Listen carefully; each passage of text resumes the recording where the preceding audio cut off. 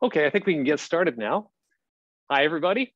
I'm Rich Luer. I'm the publisher of Airstream Life magazine and the founder of the Airstream Life store, where I'm standing right now in our new retail store here in Tucson, Arizona, which we just opened a few months ago. I'm very excited to do this seminar for you. We're expecting hundreds of people. They're still logging in right now.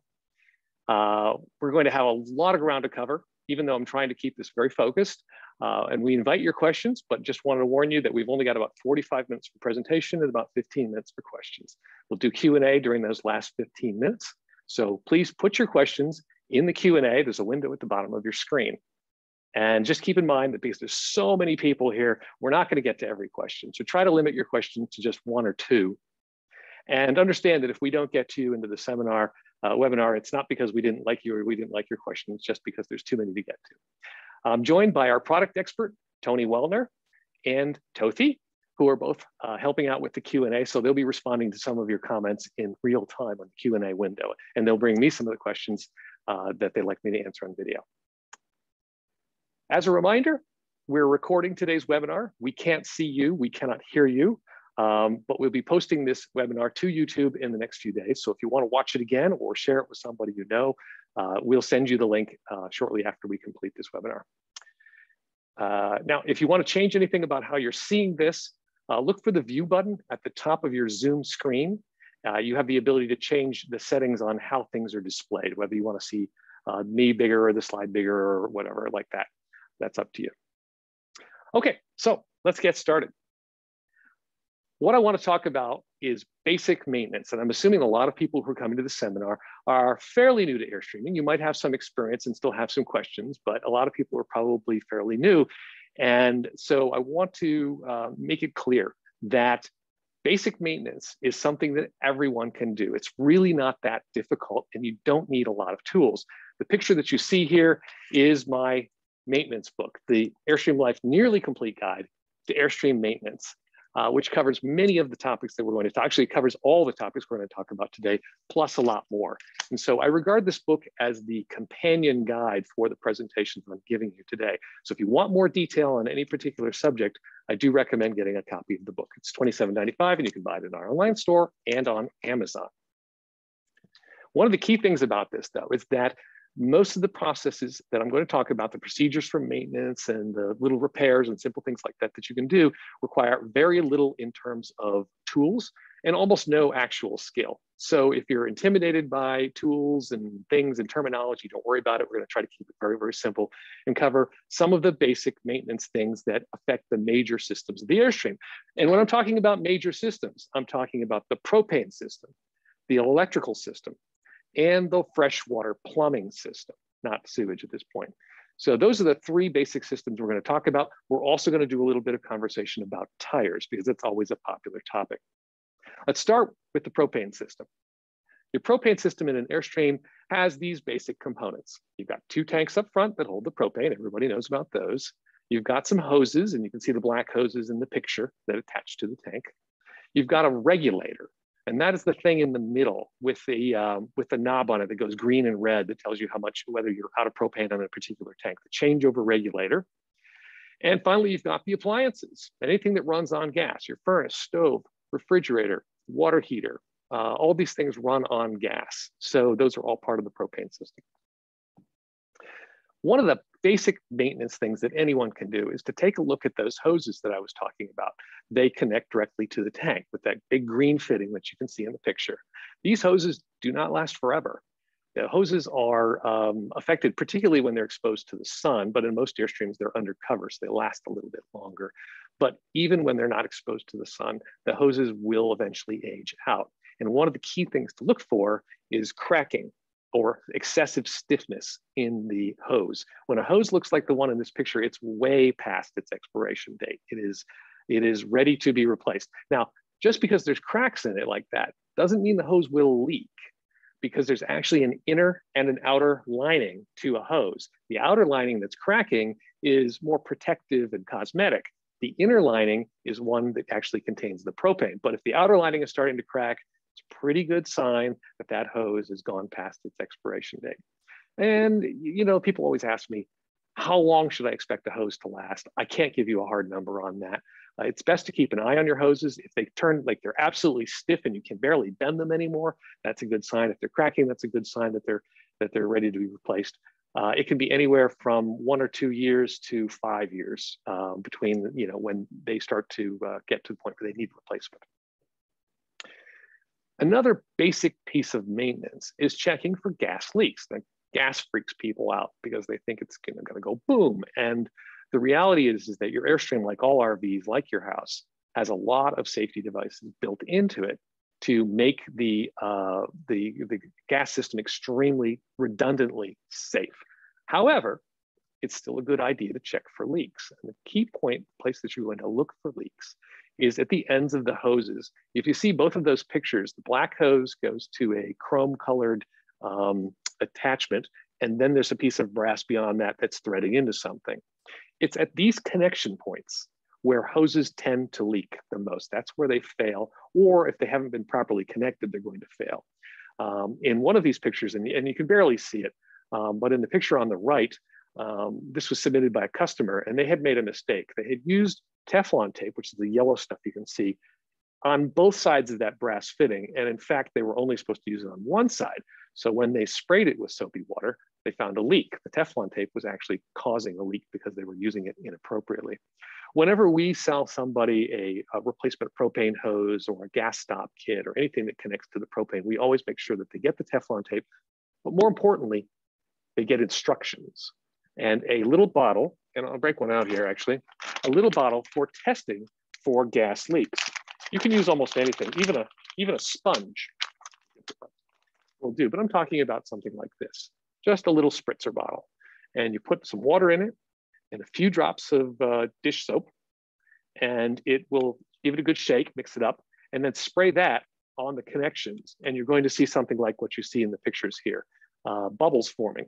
Now the bubbles, if they sit there and then they slowly pop, you don't have a leak.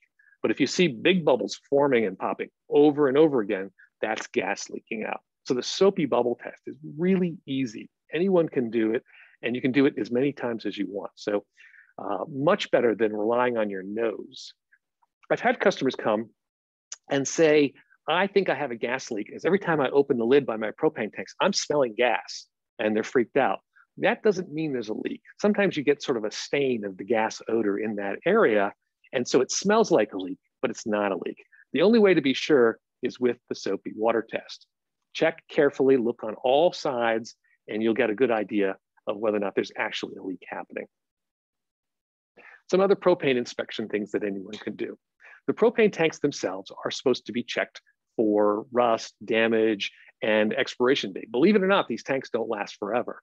After about, I think it's 12 years, the tank is supposed to be inspected by a professional. So every time you buy propane, the propane guy, the filler guy, is going to take a look at that tank, and he's supposed to check for things that, like those things I mentioned, and also proper labeling and some other things. If he sees damage, he's supposed to report it to you and not fill the tank. So you get a free propane tank inspection every time you get propane filled.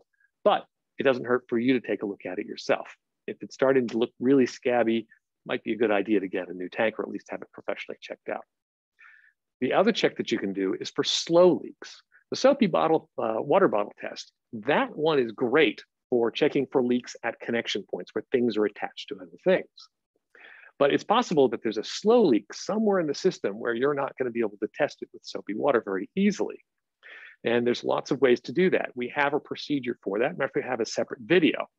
And that's why this point is in blue with the underline. It's to remind me to tell you that there's videos on our website, lots of videos, and on our YouTube channel, Airstream Life, that show you many of the procedures we're talking about. So if you want to know how to do a slow gas leak check, you can find the video on our website in our store at store.airstreamlife.com. Go to the video section and the how-to videos, and you'll see that there.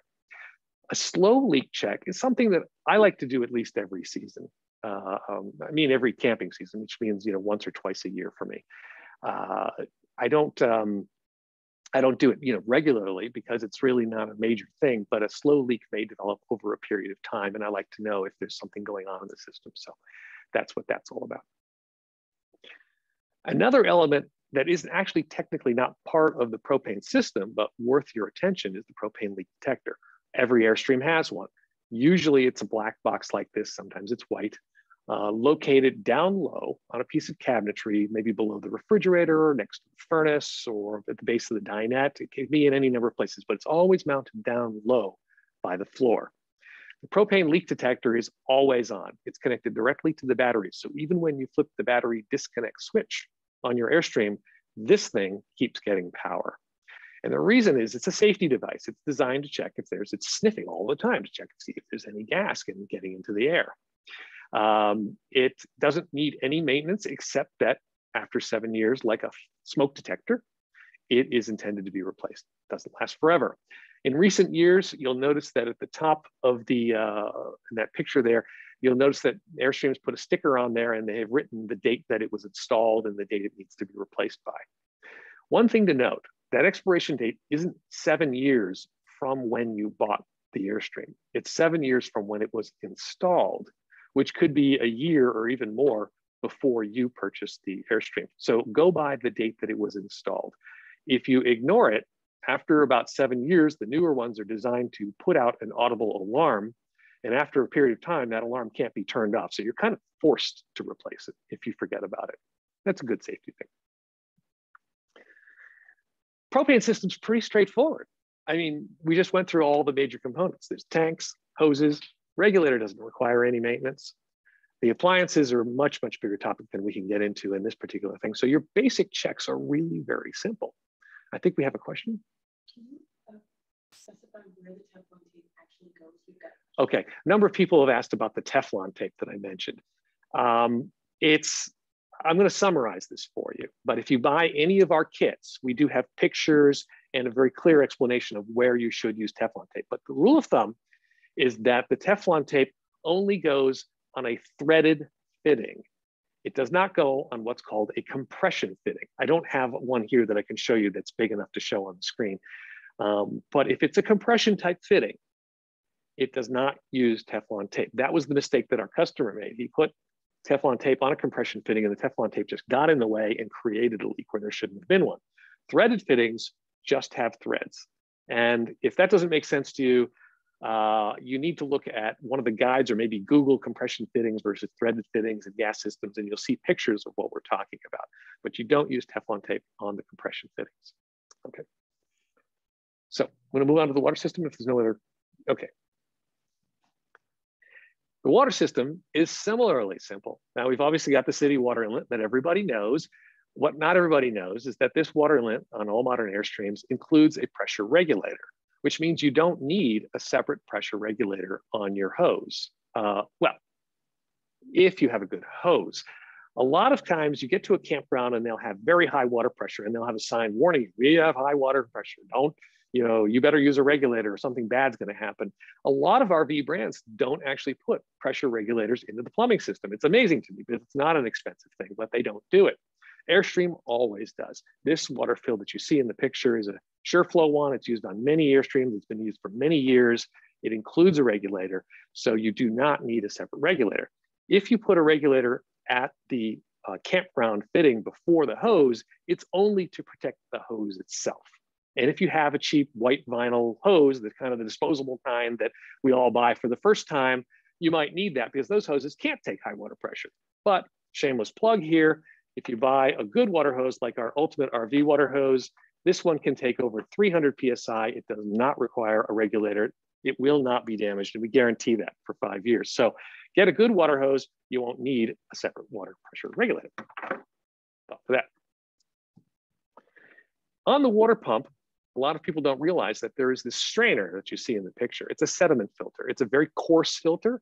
It's not a water taste filter, not like a charcoal filter. It's more of a screen. And it is basically designed to keep chunks of sediment from getting through and clogging the pump, damaging it. It rarely needs to be serviced. But if it does, it's buried deep in a closet somewhere where it's quite hard to get to. And rather than go through the exercise of having to clean out that sediment filter, what I strongly recommend is that you always use a charcoal water filter or better at the city water connection or the connection to the Airstream. In other words, you want to filter all the water that's going into your Airstream with a good filter. That will take out any sediment. You won't have to worry about this sediment filter getting clogged someday, which is going to save you a lot of trouble because it's no fun trying to get to one of these things and get it out so you can clean it. But if you ever do have the problem, it is removable, it can be cleaned, and it can be put back in. One of the big pieces of maintenance, the biggest for the water system that I see is almost universally neglected, is sanitizing the freshwater tank and the piping. It's people, I don't know, nobody wants to do it. I don't really know what the issue is. It's not that hard. I think it's just more of a matter of we don't really understand how simple it is. The instructions are on this page.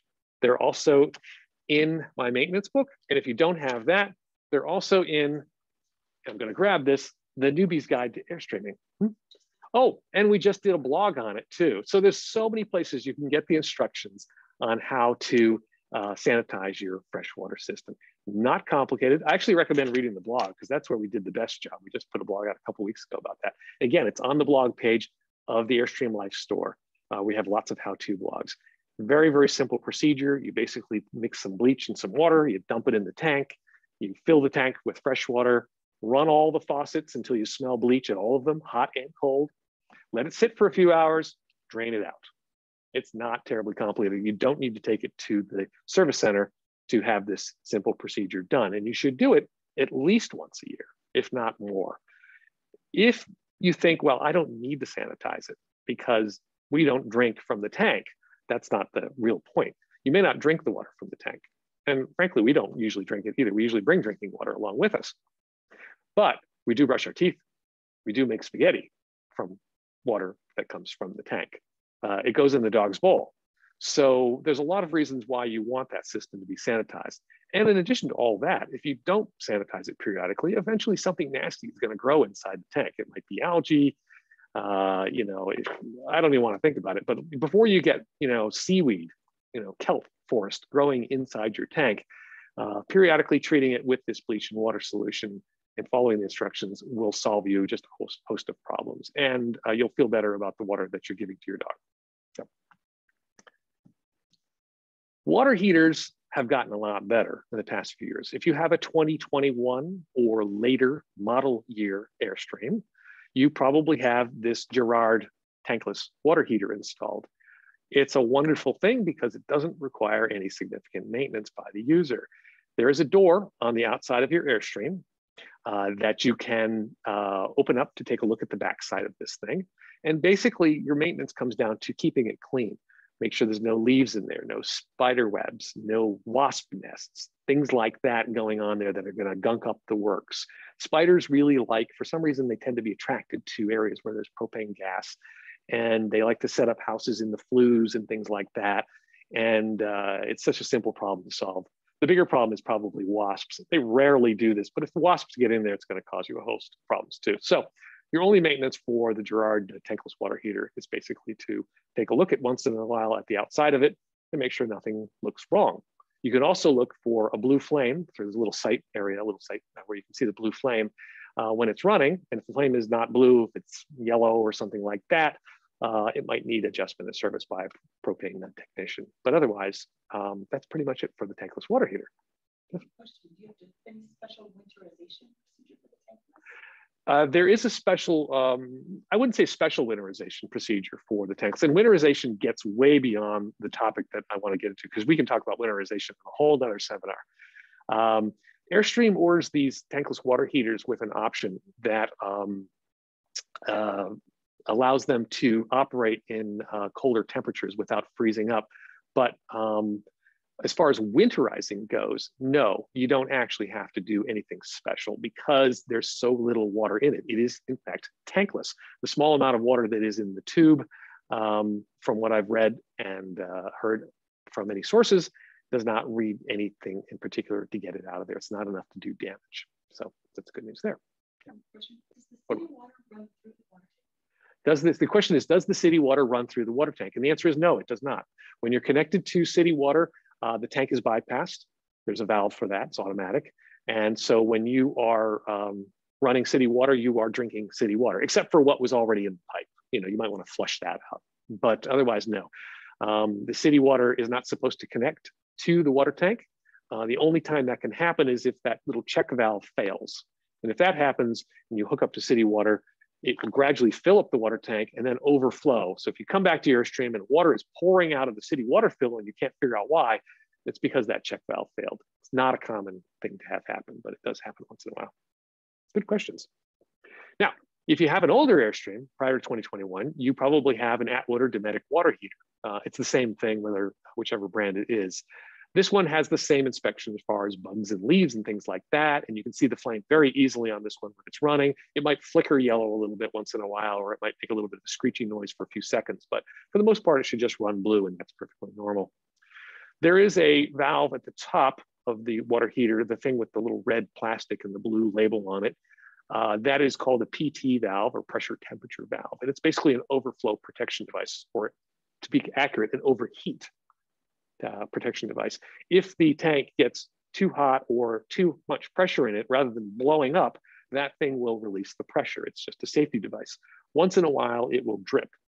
If it drips and you are, the first thing you want to do is go inside and run the hot water for just a few seconds. If that stops it, you didn't have a problem. But if it keeps dripping, no matter what you do, that valve may need to be replaced. It's not a common problem. You might easily go 10 years or more before that thing causes you a problem. It may never cause you a problem, but that's what that is. And then down at the bottom, there is a white plug. It's way down at the bottom left, right behind that copper and brass looking section. That is the nylon drain plug. The part of your winterizing procedure should be to remove that plug and drain the tank and perhaps flush it out. There's a tool that you can get that actually helps spray out the inside of the tank, but at least drain it and then bypass the tank as part of your winterization procedure. And again, winterization is a whole nother topic. I'm not going to get into how to bypass the tank, but those instructions are in your Airstream's owner manual, and they are also, I believe, online at the Airstream website. But the reason I bring up the nylon drain plug is because a lot of people don't know how to remove it. And they actually make two mistakes. One is they don't remove it with the right tool, and two is they reuse it. Both are big mistakes. If you're doing it like on the left there, where you're trying to get in there with your crescent wrench and reach that thing, you're going to have an exercise in frustration. You're going to scrape your knuckles because there's lots of sharp metal in there. You're going to tear up the head of that thing, and it's going to be just hell getting in and out. What you need is the set of tools on the right side, which is a socket with a socket wrench and an extension. It takes a 15/16 socket. And with those sets of tools, it's very, very easy to remove that plug and put another one back in. Always use a new plug. Never reuse this plastic plug. It is made of soft nylon. It's not intended to be reused. If you reuse it, it may break the next time you try to take it out, or it may leak.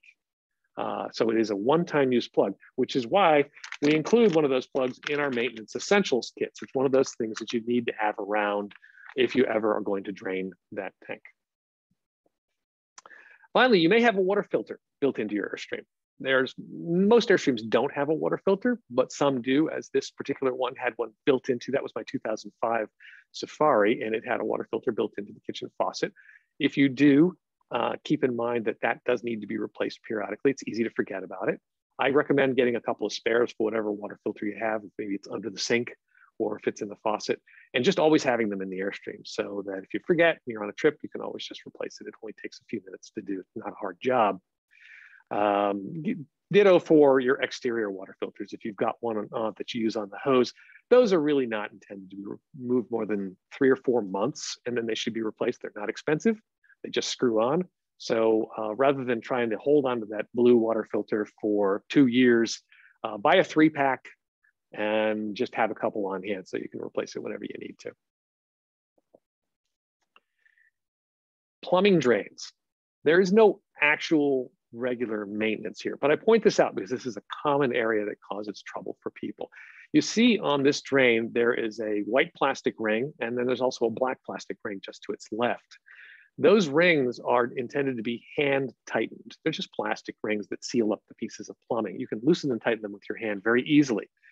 Quite often on a bumpy road trip or after the passage of some time, these get loose. So if you open up your cabinets and take a look under the kitchen sink or under the bathroom sink and there's water on the floor, don't panic. The most likely cause is that one of these rings got loose, and all you have to do is reach in there and give it a twist until it's tight again. It's really simple when you know how, but I can't tell you how many times it's happened to me. It's happened to people I know. They go in, they go, oh my God, we've got a leak, and they're hitting the panic button. It's usually just as simple as that.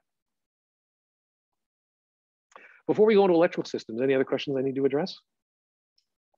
I don't think so. Okay, moving on. Now, the electrical system is probably the most complex of the three that we're going to talk about. And the reason is that because you have two systems in your Airstream. You have a 120 volt AC system, which is just like the one in your house. And you have a 12 volt DC system, which runs off the batteries. And they power different things in the Airstream. Now, if you bought a new Airstream, you got a copy of this book, The Newbie's Guide to Airstreaming. And in it is a little table which shows you what runs off of what system.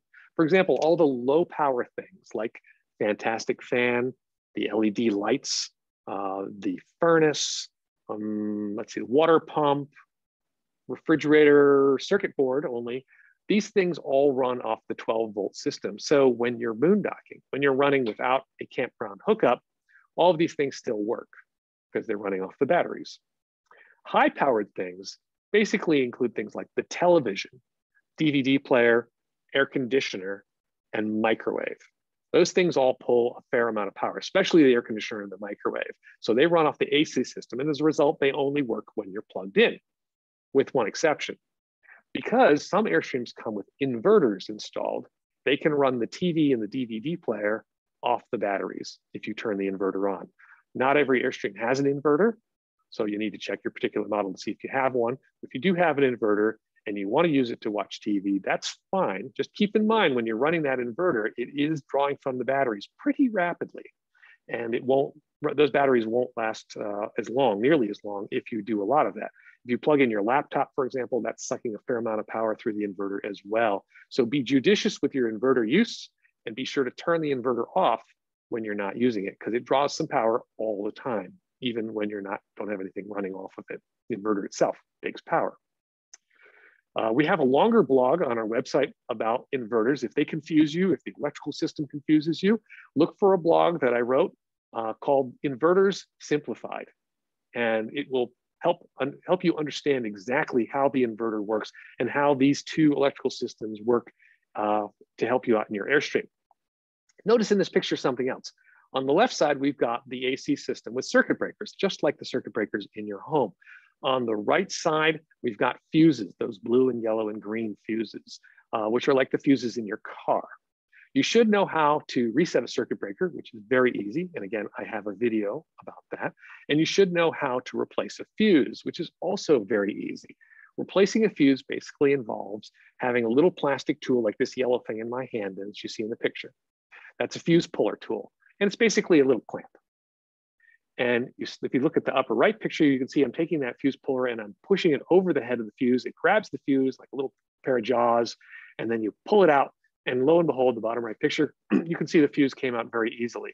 It's really hard to get these fuses out without a fuse puller tool. Again, it's one of those things that we throw into the maintenance essentials kit because it's just one of those dumb little things that you never have when you need one. So it's kind of one of those things I recommend people have in their regular kit. I keep the fuse puller tool and an assortment of the fuses by color that we use in a little Ziploc bag, and I keep them inside this door. If you're wondering where this door is, it's usually right below the refrigerator. You click for a black panel and you push on the center of it or turn a little knob and the door falls open and there, voila, you will see your fuses and your circuit breakers. And again, we have a video on replacing the fuses that you can see on our website.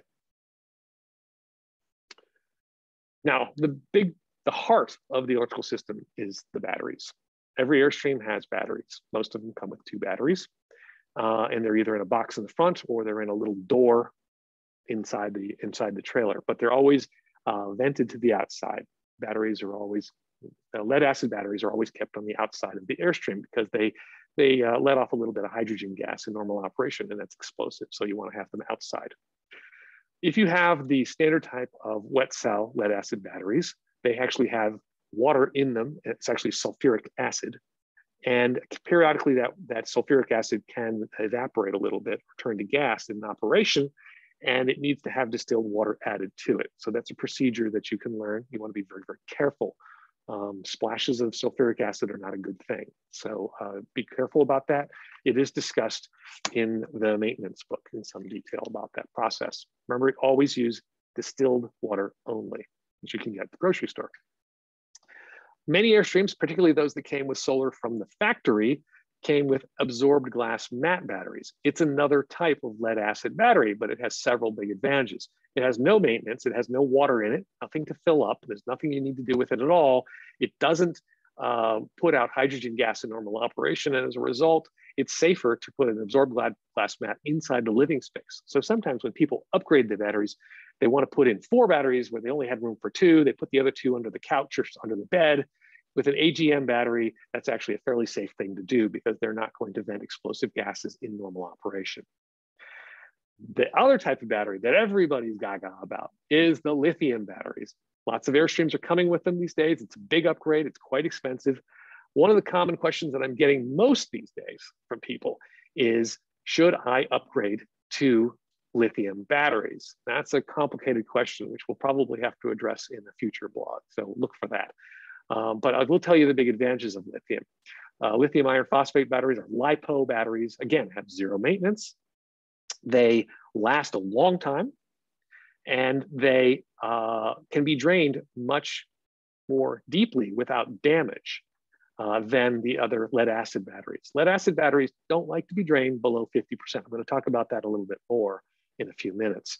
But a LiPo battery, you can drain it all the way down to practically zero, and it will not significantly affect the lifespan of that battery. So for example, if you leave the lights on in your car overnight, the battery runs down, you do that 2 or 3 times, pretty soon your car won't start because the battery doesn't work anymore. Lithium batteries really don't have that problem, which means you get more useful capacity out of a LiPo battery, and they weigh half as much as other batteries. So you get a lot more power for a lot less weight. That's a big advantage in an RV situation. Question? Quick question. This Airstreamer has AGM batteries. What's required to switch to lithium? Big question. This is the other question I get asked a lot. People who have lead acid batteries, whether they're wet cells or AGM, who want to switch to lithium, they say, what's involved in that? And that is a fairly large question. The short version of it is that not only will you need to replace the batteries, but you will need to replace the charger that's built into the Airstream. Typically, that charger is part of that fuse panel. It's all one unit there, and you either have to replace the whole thing, or sometimes you can just slide out a part of it and replace it. So there's some wiring involved, there's some new hardware involved. You must have a charger that is designed to charge LiPo batteries. Otherwise, they won't ever get fully charged and they won't work properly. So that's the big thing there. The other thing is, if you have solar, you're going to need to reprogram your solar panel controller as well to recognize the LiPo batteries, because they require much higher voltages than lead acid batteries do. So there's a bit of work there. It's typically, those batteries run about $800 a piece. You buy 2 of them, you replace the charger, and then you pay for some labor. You're well over $2 grand. If you do it yourself, you can make people stay under $2 grand. Yeah, is there? Can you use a trickle charger when your Airstream is in storage? Can you use a trickle charger when your Airstream is in storage? Yes, you can. However, if you have a recent Airstream, say, I think 2018 or later, you do have a multi-stage charger built into the Airstream. In the past, it was sort of lore that the single stage chargers that Airstream used in the old days would overcharge your batteries when left in storage. And as a result, it wasn't recommended that you leave your Airstream plugged in all the time during storage. The newer Airstreams have multi-stage chargers. That is much less of a concern now. So if you have a recently made Airstream with a multi-stage charger built into it, you can just plug your Airstream in. It will be fine. If you have an older Airstream and you think you have a single stage charger, like I said 2017 or 2018, I believe is when they made the transition, then yes, a trickle charger is a perfectly acceptable substitute. So that's a good question. Moving on. No matter what kind of battery you have, you should open up the battery box once in a while. Take a look inside and just see that everything looks more or less what you see in this picture. The connection should be clean, tight, and dry. There should be no evidence of any leakage, certainly no cracks or damage to the batteries themselves. That is fatal. If you see a crack in the battery case, get rid of it. Do not use it anymore. But that's pretty rare. The only reason that I've ever seen a battery crack is if it was extremely old, like 20, 30 years old, or if the battery had been allowed to freeze solid when it was not charged. A lead acid battery that is depleted to 0 and then allowed to freeze, and it takes very cold temperatures to do this, like 10 below 0. But if you live way up in Canada somewhere and you let your battery go dead and it's extremely cold, it's possible that the battery case could crack. Those would be reasons to replace the batteries. And finally, check that the hold down bracket, which is right in the center, there's a little twisty thing, just like the one that holds down your propane bottles, make sure that's tight. You don't want those batteries moving when you're in transit. They should be rock solid. So that inspection is very easy. Anyone can do it. If you see corrosion on the battery post, that can be cleaned off pretty easily, either with a mixture of baking soda and water and a little wire brush, or just a wire brush, just any efflorescence is what they call it, like a white powdery substance building up in there. That should be cleaned off. Next question.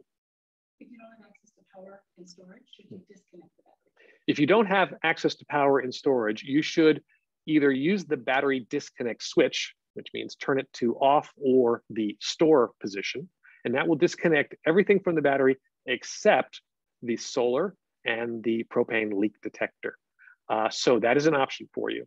If you want to have absolutely everything disconnected, then get a wrench out and disconnect the negative cable from the batteries. And that will electrically disconnect the Airstream. You don't have to take the positive cable off, just the negative cable. Make sure it's fully removed from the batteries, and that would disconnect them and make sure they don't have drain.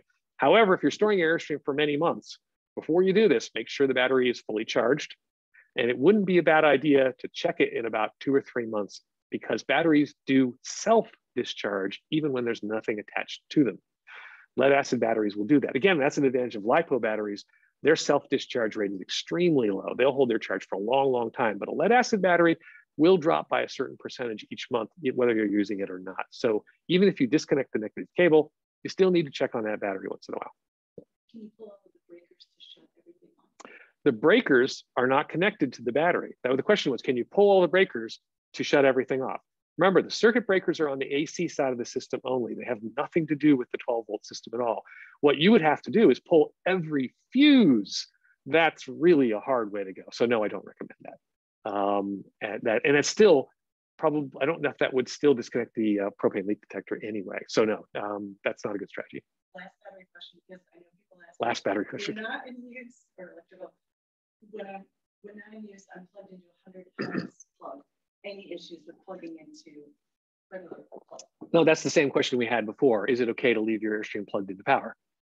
And whether it's a 30 amp plug or a household plug makes no difference. Same answer. Okay, enough on batteries. I knew that was going to be a hot topic, though. Always is. One more thing. Oh, I do have one more thing on batteries, and this is important because when we wrote our battery blog, we found some confusion with people. A 12-volt battery isn't 12 volts. Actually, when it's fully charged, it should be somewhere around 12.7 to 13 volts. So why do they call it a 12-volt battery? Well, I don't know. Nominal, okay? So a fully charged lead acid battery, I'm only talking about lead acid, not LiPo right now, is 12.7 to 13 volts, depending on whether or not it's a wet cell or it's an AGM. If it's half full, it's going to show about 12.2 to 12.3 volts. If it goes below 12 volts, that battery is dead. Well, people don't realize this. They think it's a scale of 1 to 12, or 1 is low and 12 is high. No, no, no. It's a scale of from 12 to 12.7. That's the operating range of your battery. Below 12 volts means that battery is less than 40 or 50% charged, and that will permanently shorten the life of your battery. If it's a lead acid battery, again, a wet cell or an AGM are both lead acid batteries. If you constantly let your battery run below 12 volts, it will not last long. So if you find that you're replacing your batteries every season, this is probably why. And I run into this all the time. It's one of those things that, you know, those of us who do this all the time think, oh, everybody knows that. But no, I totally understand where people do not understand this. We had a customer just a couple of weeks ago who called in and said, my solar panels aren't charging my batteries anymore. What's wrong with the solar panels? Well, there was nothing wrong with the solar panels. There was something wrong with the batteries, because she'd been boondocking and thought that 11.2 volts was just fine. 11.2 volts is not fine. Even though the lights may still come on, the refrigerator will still work on propane, a couple of things will run, that battery is being tortured. So keep your batteries up. Again, use the battery disconnect when you store, when you're boondocking, take a look at that battery meter. Sometimes it's in the bathroom or in the kitchen area, and just check the voltage. If it's running below 12 volts, you really need to charge it up for the health and longevity of your battery. And this is where solar really helps out a lot, much more than having a generator. Solar is going to help you keep your batteries topped up anytime that the sun shines. And that is a huge advantage. So if you have solar, that's a great help there. Also on electrical, exposed connections, anything like your power plug, the 7-way plug, the electrical inlet on this trailer itself where the plug connects, all of these connections need to be kept clean. And if they're not kept clean, bad things happen. If you look at the picture, you can see a perfect example. One of those prongs got a little bit corroded from moisture and time. And when the plug is corroded, electrons can't flow through as efficiently as they want to, which means they build up heat. And the heat builds up and the heat causes more corrosion. More corrosion causes more heat, causes more corrosion. You get this spiraling effect. And one day the plug melts and it can even start a fire. It's a very serious problem. This is an example of one that we caught that was starting to melt. You can see the black melted plastic on the gray plug and strange color that the prong turned, kind of coppery color, and the damage that was done. It happens on days when you're running the air conditioner a lot. And especially on, it's not going to happen all at once. It takes weeks or even months for this kind of corrosion to build up. But if you don't keep an eye on it, it's going to get away from you. And then one day, boop, it's going to be gone and you won't have power. You won't have air conditioning. And it's going to be on the hottest day of the year because that's the day you're running your air conditioning. So it's a bad situation. And like I said, it can be quite dangerous. So keeping those connections clean is very important. Same thing with the 7-way plug. If you find that when you plug into your tow vehicle and you're getting all these warnings on the dashboard about tail light out, brake lights out, whatever, brakes not working, and you're like, it's intermittent, what's going on here? It's probably the same problem, corrosion on the prongs. The solution on all of them is exactly the same. And again, I've got a video, how to maintain your electrical connectors on our website, which explains exactly what to do about it. But we do sell a kit, which includes some tools that you need to clean those connections and then cover them with dielectric grease so that they're less likely to corrode in the future. It's a regular piece of maintenance. I recommend you do it at least once a year, if not a couple of times. You should at least inspect the plugs a couple of times a year, just to keep an eye on it. It's really an important thing that nobody ever talks about. If we're done with electricity, I'm going to cover our last topic. Yes. Okay. Water questions still, but okay, we can get to the water questions later. Okay, so let's talk about tires a little bit. Now, I always hesitate to get into the tire topics because everybody likes to debate tires. It's one of the hottest topics out there. I don't know why. But I'm just going to cover some basic non-controversial aspects of tires. First of all, the number one thing that you can do to maintain your tires is properly inflate them by far. If you do nothing else, just make sure they have the air in them that they need. It's critical. We'll talk a little bit more about ways to make that easy for you, but you should know the pressure that your tires take. It's printed on the, there's an inspection sticker on the side of the Airstream, the lower left outside of the body on most late model Airstreams, and that includes motorhomes, which shows the recommended tire pressures. It may also be in the owner's manual that came with your Airstream. If you lost your Airstream owner's manual, we have a blog which shows you where you can go online to get a new owner's manual as a PDF. So check that owner's manual, know the pressure that you're supposed to run. The other thing that you should know about your tire is the date code. You see it circled in red in the picture there. It's a 4-digit code. Now it's only printed on one side of each tire. So if you don't see it when you look at the outside of the tire, it's possible you got to crawl underneath and look at the backside with a flashlight to find it. That's just the way it goes, unfortunately. It's going to be this 4-digit code. This one says 2718. That means this tire was made in the 27th week of 2018. So it's really easy to know the age of your tires. The thing about tires is they're probably not from the same year as your Airstream. Tires, they start to age when they're made, not when they're installed, just like the propane leak detector. It's the day that it's built that really matters. So this tire is from 2018. When should you replace it? Lots of reasons that you would replace a tire. If you're going to replace it based on age, the industry recommendation is generally about 5 years. However, that can vary considerably depending on the kind of travel you've done, the damage you've done to the tire, whether it's run underinflated, if it's got any unusual wear, lots and lots of factors there. But at least knowing the age of your tire is a good starting point. Now, I've got another routine piece of maintenance that I do every trip, multiple times on every trip. I call it the 1-minute roadside inspection. There's a video on our website. Look for it, 1-minute roadside inspection. The video is literally only about a minute long.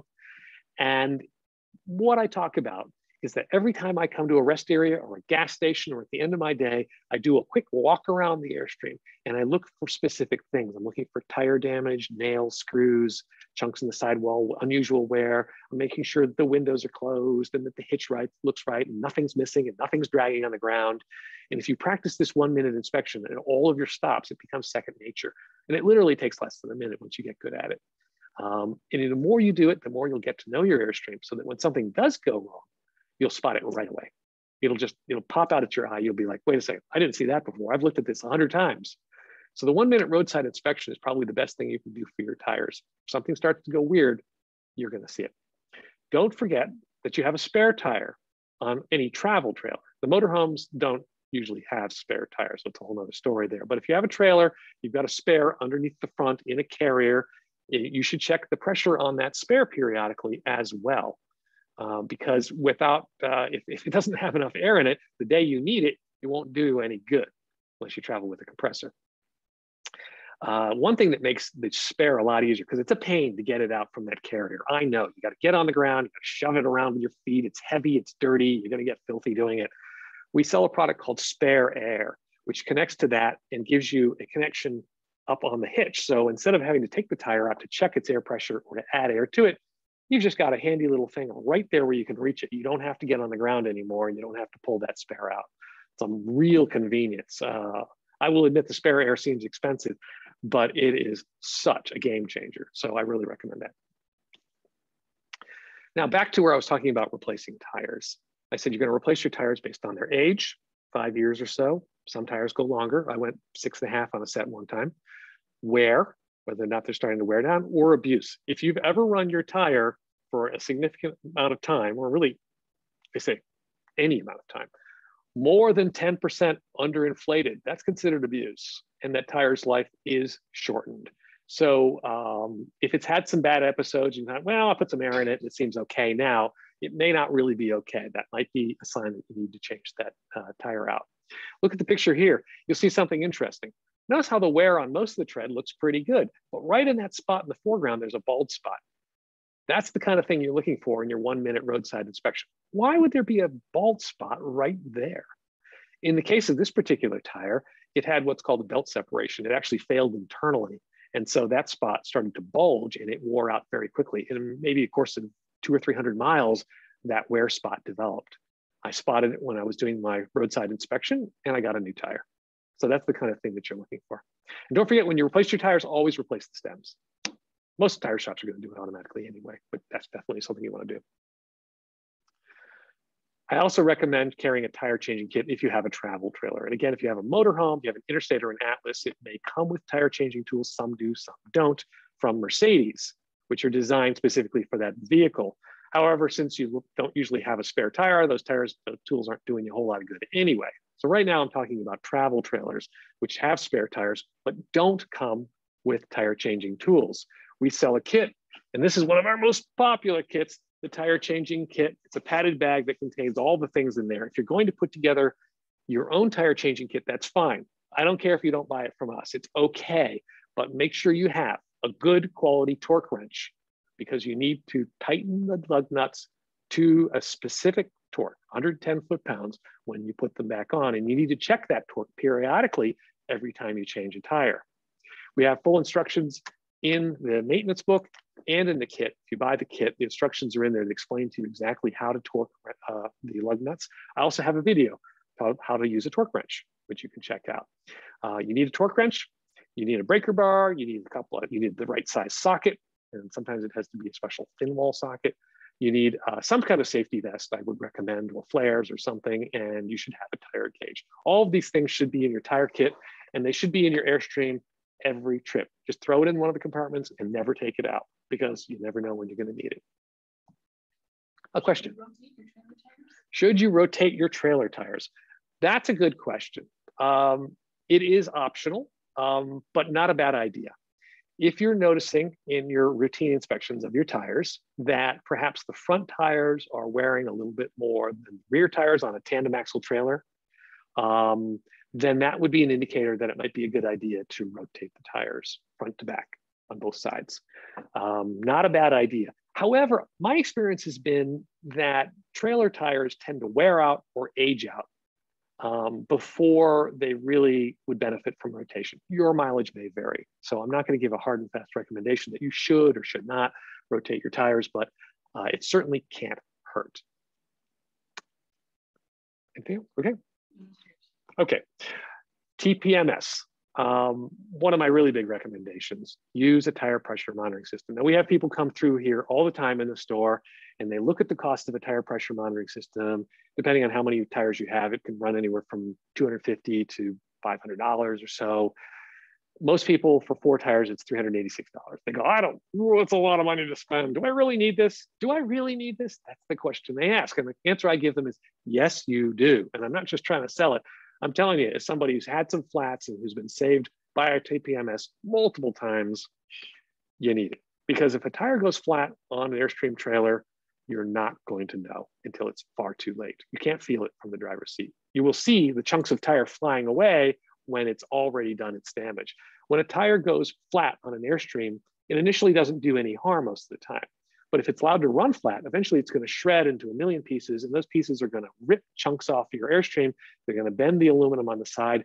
Now you're looking at an extremely expensive bodywork job, which can be thousands of dollars, definitely going to be thousands of dollars, depending on how extensive the damage is. So I regard the $386 cost of a TPMS as cheap insurance, and it has already saved me numerous times.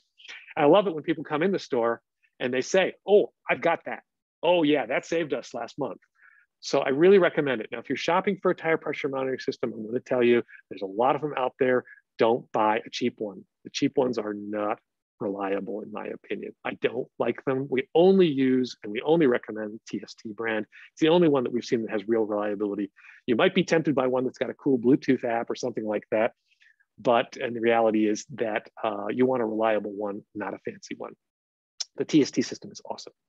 We've got a couple questions here about steel valve stems. Yes. There seems to be confusion around using a TPMS. They said you have to have steel valve stems. Right. I get this a lot. Yeah, the steel valve stem thing is sort of a myth. For travel trailers, the sensor that goes on the TST sensor is so light that you do not need to change the stems. You do not need steel stems. If you want to have steel stems, that's fine. No harm done, but that is not required. It will not do any damage with the standard high pressure stems that come with your Airstream. If you have a motorhome and you're using flow through sensors, which is a different kind of sensor that allows you to check the air and leave the sensor in place, in that case, steel stems are recommended, but that's strictly a flow through sensor on a motorhome situation. For the vast majority of our customers with travel trailers, there is no need to change the stems. One more thing. Yep. Somebody says I purchased TSC from you last year. The system just saved me last Friday. Okay, we just had a customer comment.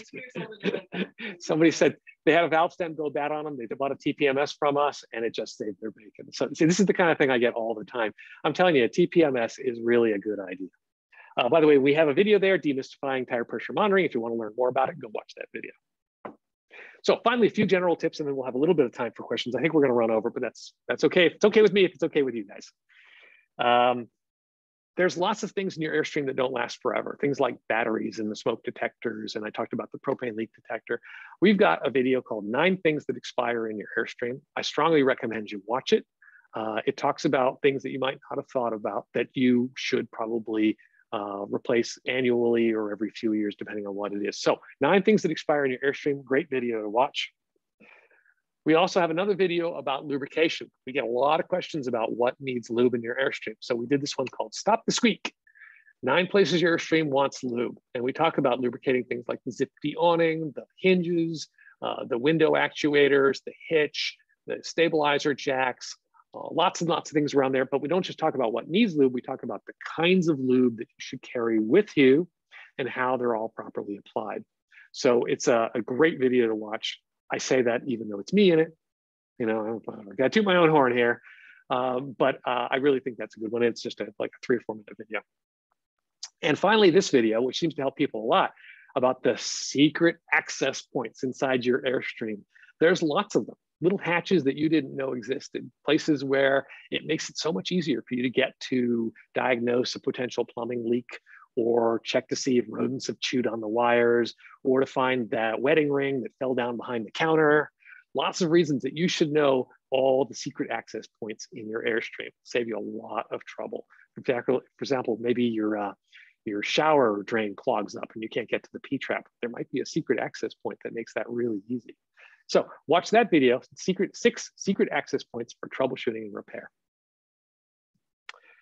That's it for my prepared slides. I'm going to go to the rest of the questions that we've got from Tothi. So TST. Sometimes do you find that it loses the connection while you're driving? I think this is important. This is an important one. The question was, do we find that sometimes the TST loses its connection while we're driving? And the answer is that it will never do that if you use the repeater. Every TST kit we sell comes with a repeater. The repeater looks optional, but it's not. You need to wire it in. It's very simple to wire it in. It just connects to the battery terminals, and it's got some self-stick tape. You can just stick it right there on the battery box and it'll be fine. It's weatherproof. The repeater is required if you want the warranty to be effective on your TST. And that's because these days, driving down the road, every vehicle that you pass has got a radio in it, sometimes 3 or 4. You got cellular things, you got car tracking things, you got, you know, radios for other people's tire pressure monitors, all this radio frequency interference, it's everywhere. Then you've got towers all by the roads and things like that. If you don't use the repeater, it is possible that the signal could be dropped. And you don't want that. You want 100% reliability from a tire pressure monitoring system. So TST, that's why they only honor the warranty if you install the repeater. They want to know that you've got 100% reliability. If you're having problems with dropouts, wire in the repeater. 90% of the time, that's the problem. The other 10% of the time is dead batteries in the sensors. So if they're getting wonky on you, the batteries only last about 18 months to 2 years. We sell a battery replacement kit where you can buy the batteries yourself. They're pretty common button cell batteries. You should replace those batteries at least every 2 years. Next one. TPMS is necessary on an Interstate 24X coach? The question is the TPMS necessary on an Interstate 24X coach? I think a TPMS is essential on any vehicle that does not have a TPMS from the factory. I am not 100% sure whether or not the Interstate 24X, which is based on the Mercedes-Benz, has a built-in TPMS. If it does, you're good. If it does not, I would get one. Next question. Back to electricity and batteries. There are a lot more questions. A lot more questions on batteries. Okay, let's go. If you with the Airstream plugged in over the winter and you have no water in the heater, the water heater should be turned off. Is that right? And does it matter if it's lead battery or lithium battery? Whoa, okay, wait. But let's do the first part of that one. Okay. If your Airstream, let me see if I understand the question correctly. If your Airstream is stored for the winter and there's no water in the water heater, of course your water heater should be off. Why would you have it on? You wouldn't want to heat an empty water heater. That would probably cause something bad to happen. And besides, why would you run your water heater when your Airstream's in storage? So of course the water heater should be off. So regardless of what type of battery, the water heater would always be off. Okay. Well, of course your battery disconnect should be in the disconnect position, so the water heater wouldn't run anyway. Because if it doesn't have 12 volt power, it's not going to turn on. So. Can you overcharge the battery? Okay. It is possible to overcharge a battery, but not with the power converters that come with your Airstream. You'd have to do it some other way. Like I said, the multi-stage chargers that come in all late model Airstreams will not overcharge your batteries. They're designed to cut off at a certain point. So no, you can leave it plugged in and you're fine. Anything else? How about some on water? Water. So there seems to be a little confusion. We talked about the drain plug needing to be replaced. Yes. We had somebody say that he replaces his with Teflon tape, and he hasn't had a problem. What's your opinion on that? Okay, if you're replacing that nylon drain plug, and again, this is only the tank type water heater. So if you have a tankless one, you can go get a cup of coffee because this isn't relevant to you. But if you have a tank type water heater and it has that nylon drain plug in it, sometimes you do need some Teflon tape around the threads to keep it from leaking. That is normal. However, I still don't recommend reusing the plug, even if you do use Teflon tape. You might get away with it for a little while, but eventually, like I said, it's going to break. And ask me how I know. Because I've been stupid many, many, many times. All the things I'm telling you here are from painful experience. And one of them was reusing the drain plug and then having to pick the pieces out with a pair of needle nose pliers for an hour because it got stuck in there and broke into a bunch of pieces. That's how I know that you need a TPMS. That's how I know you need a tire changing kit. That's how I know you need to be able to check for propane leaks with a soapy water bottle. I carry all these things because all of these things have happened to me, sometimes more than once. Next question. You talked about the water, no need for a water pressure regulator. Yes. Has one. Yes. But somebody was asking about if they would ever need an exterior one, when would they need it, and where would it go? Where would they the only reason, like I said, that you would ever need a water pressure regulator on an Airstream would be, well, two reasons. If somebody was a vintage Airstream and somebody had taken the pressure regulator out, that's possible. But the more likely circumstance is that you have a cheap water hose and the water hose can't take the pressure from the campground and might burst. Then you might use a regulator to protect the hose. But honestly, if you've got a $30 white hose and then you're going to go buy a pressure regulator for another $20 or $30, why would you do that to protect a cheap hose when for, you know, a little bit more money, you could buy a good hose that's going to last you forever and is never going to need a regulator. My recommendation is invest in good gear and you won't need a regulator. And how much pressure can that thing take? This blue hose, or we have it in white also, can take 375 PSI. You will never see campground pressure that high. That's fire hydrant high kind of pressure. That's crazy. High pressure in a campground is like 80 PSI. So this hose will not burst under any campground water pressure that you connect it to. We absolutely guarantee it. We have a 5-year guarantee on this hose. If it fails for any reason, other than you cutting it open with a knife, if you freeze it, you run over it with your truck, you connect it to high pressure, your dog chews on it, we don't care. We guarantee it. We have never had to replace a failed hose. We've had a couple come back where people said it leaked, but it didn't. They were just confused, but they don't fail. So that's what you're paying for. It's a good quality hose. It's going to last you for many years. Back to tires. How high is too high for the TPMS monitor?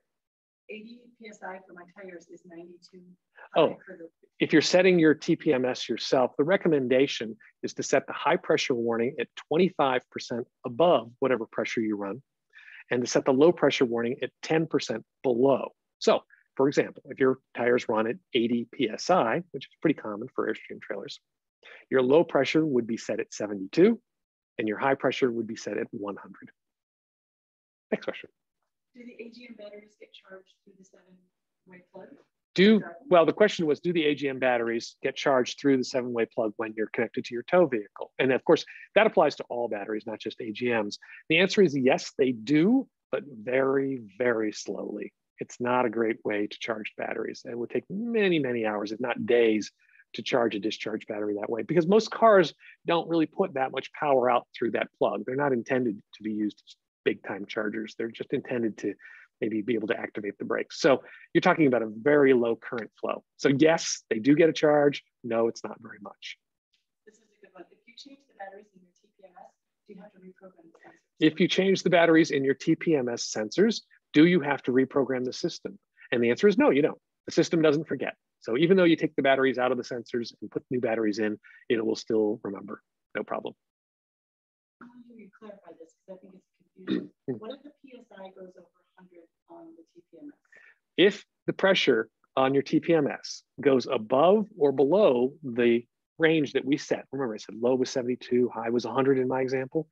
If it goes above or below those ranges, it's going to alarm very loudly. Beep, beep, beep, beep. It's going to flash. It's going to show you the pressure. And if it's a fast leak, it's going to say fast leak. And it really kind of raises a ruckus to get you to pull over right away and take care of that problem. So yes, it's a quite loud visual alarm that you will pay attention to, believe me. Okay. Can you take any questions on the electrical fixture? No? Sure, if we don't have anything else. What do you need to maintain that thing? Okay, this is off topic. So we're gonna do one. Okay, we had 3 people ask about this, so I'll answer this. The question was, what do you need to do, or is there any maintenance for the power hitch jack? Usually the maintenance is 0 to minimal. On some hitch jacks, it is recommended that you put a very small quantity of lithium grease at a particular point. When you got your new Airstream, you probably got, in the owner's manual packet, there was a separate guide for that power hitch jack. But because there's many different types used, I can't tell you exactly for your model, but it is possible that you might need a little bit of white lithium grease on the gears once in a while. Or for most of them, there's no maintenance required. So, So there's, I think that's most of them. Okay. As a reminder, the foot-pounds on the torque wrench for the race is 110 foot-pounds. For trailers, all the recent trailers made, the torque for the lug nuts is 110 foot-pounds. The correct number for your trailer will always be in the owner's manual. I recommend you take a look and find out what it is. We talk about that in the newbie's guide as well. Typically it's 110 foot-pounds. If you have an aluminum wheel, it's 110 foot-pounds. If you have a steel wheel, it might be higher or lower. Well, we're gonna wrap up. I know there's more questions. We can never get to them all, but I wanna say thank you for attending this webinar. We really appreciate you folks, and we appreciate all the support and the questions and the ideas that you give us. And we love it when you drive down I-10 through Tucson and drop in and visit us. We've had a lot of visitors this winter. It's really been great. We'll do another webinar as soon as we can get around to it. Might be a few months. But in the meantime, we always invite you to chat, email with us, and just stay in touch. And read our blogs. If you're not subscribed to our emails, you should definitely do that so you get notified when new videos and new blogs come up. Subscribe to our YouTube channel as well. So we've got lots of ways to continue to educate you and help you out. And we hope you got a lot out of this. And we'll see you next time or on the road. Thanks for coming.